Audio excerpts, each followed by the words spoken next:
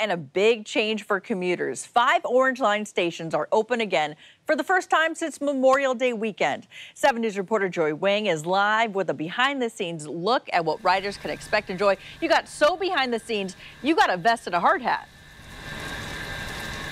Yep, I had to wear the vest, the hard hat, follow all the safety measures. I even had the glasses on as well. That is not the case this morning because just like all the other riders, we are ready to go to show off all the security upgrades. Above me, you can see that there are LED lights, 7,000 of them that WMATA has installed, and that helps with making things, of course, brighter and energy efficient. On the ground, there's grippier tile right here, which has definitely been more helpful today because of that rainier weather. Just a few of the many upgrades riders can expect as they head out the door this morning.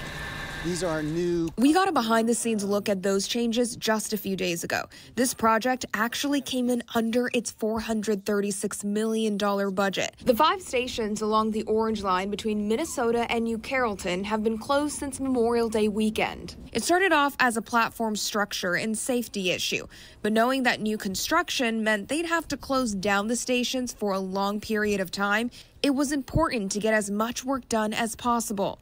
You're looking at new 55-inch digital screens that provide information to commuters. Other new signs have large, clear text showing the next bus or train. All of them can be used to provide immediate information if something does happen. These new fare gates even have a modern look with larger screens too.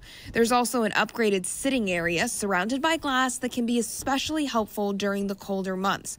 New security cameras and LED lights help keep the station better lit and more secure. We've also added on our pylons new customer emergency buttons that have camera feeds, right? So if you're experiencing an emergency on the platform, you can hit the button and it automatically goes to the station kiosk and the camera activates. And if the station manager isn't available in the kiosk at that present time, it fails over to our control center. So that's another nice safety feature for our customers waiting for service on the platform. Back out here live, you are actually seeing that emergency button right here towards the center of the platform and right above it.